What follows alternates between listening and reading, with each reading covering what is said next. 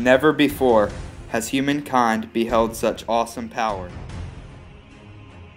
The power to level a city simultaneously, slaughtering thousands of people with the push of a button. On the morning of August 6, 1945, this incredible force of destruction was unleashed upon the city and people of Hiroshima, Japan.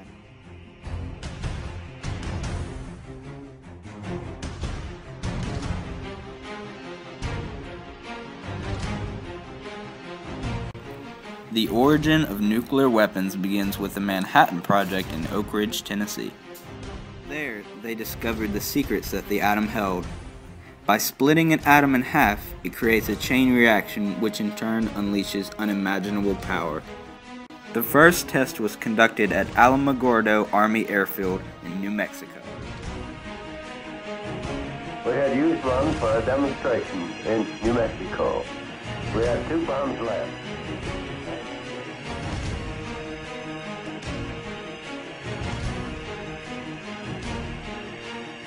With the introduction of this deadly new weapon, the world would never be the same. History shows us that when immense power is put in the wrong hands, disaster will surely follow suit.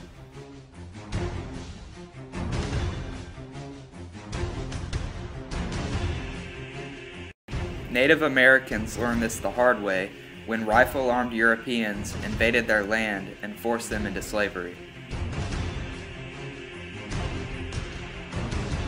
A more modern example are the chemical attacks carried out by the Syrian government. These horrendous acts were a grave reminder of what happens when power is possessed by the wrong group of people.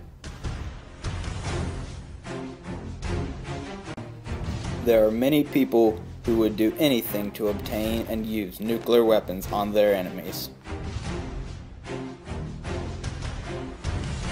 This dramatic illustration displays the dark consequences of total nuclear war.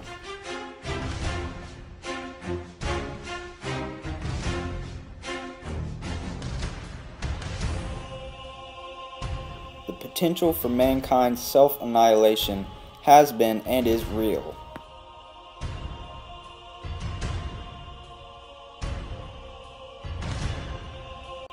Many countries have the ability to hit targets thousands of miles away by the use of ICBMs or intercontinental ballistic missiles, as well as nuclear-powered submarines.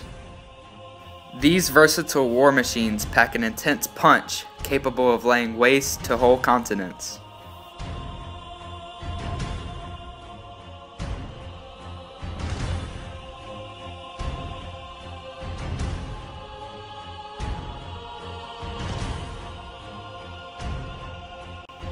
With the danger imposed by nuclear bombs and countries openly willing to use them on the world, the most important trait a nuclear-capable country can have is responsibility.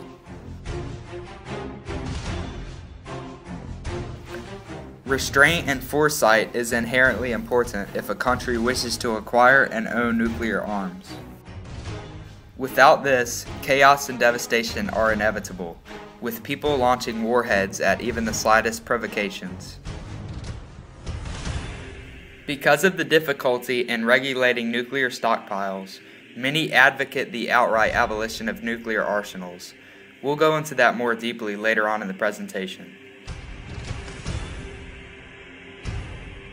In the year of 1951, war was being waged in the Korean Peninsula.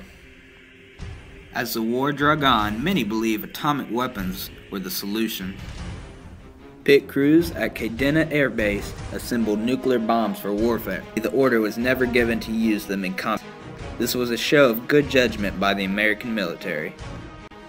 After the collapse of the Soviet Union in the early 90s, many nuclear bombs were dispersed throughout former Soviet bloc countries. Although most were relinquished to the Russian Federation by the Non-Proliferation Treaty, some speculate that many bombs were lost or sold to foreign countries like North Korea. This was a show of poor handling of such powerful weapons. Possibly the most historic display of good and bad calls is the Cuban Missile Crisis.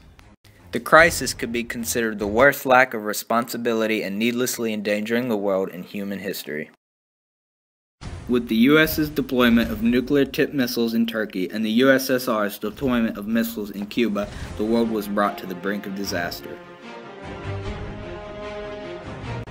In a sense, though, both the United States and the Soviet Union realized the consequences of attacking each other and backed down for the sake of their people.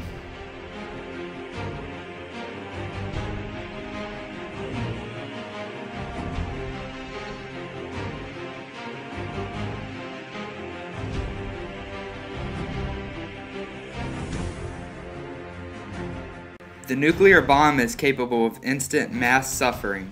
We are forced to ask ourselves, is it really worth it? What if an asteroid was on a collision course with Earth? In this unlikely event, the power of nuclear force may be our only savior. Undoubtedly, there will always be countries that cannot be trusted with nuclear arsenals. North Korea has not demonstrated that it is peaceful, cooperative, or capable of sustaining a nuclear stockpile. Citizens, I speak to you tonight in a spirit of hope. 18 years ago, the event of nuclear weapons changed the course of the world, as well as the war. Since that time, all mankind has been struggling to escape from the darkening prospect of mass destruction on Earth. The Nuclear Test Ban Treaty was a great step in nuclear regulation and restriction. To lift the specter of mass destruction, we must come together to pursue the peace and security of a world without nuclear weapons. The Non-Proliferation Treaty is the most recent stem to the nuclear tide.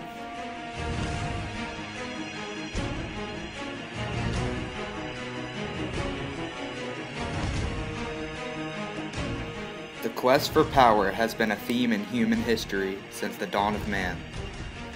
With the advent of atomic weaponry, this theme is even more emphasized and will continue to daunt humanity for the rest of our existence. The challenge is to balance the need for power and self-gain with reason and good judgment. The nuclear bomb isn't the first weapon of mass destruction, and definitely won't be the last. The cliche, "with great power comes great responsibility," is never more true. People must keep themselves in check if we are to survive.